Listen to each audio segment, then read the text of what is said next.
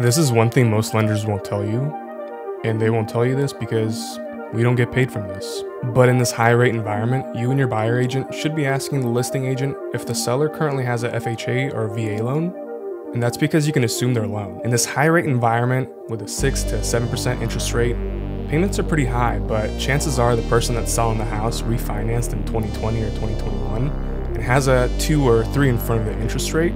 So what you can do, especially on FHA loans, is actually assume that loan, save yourself hundreds if not thousands of dollars on your mortgage monthly, and it's pretty easy to do. Share this with someone if this was helpful.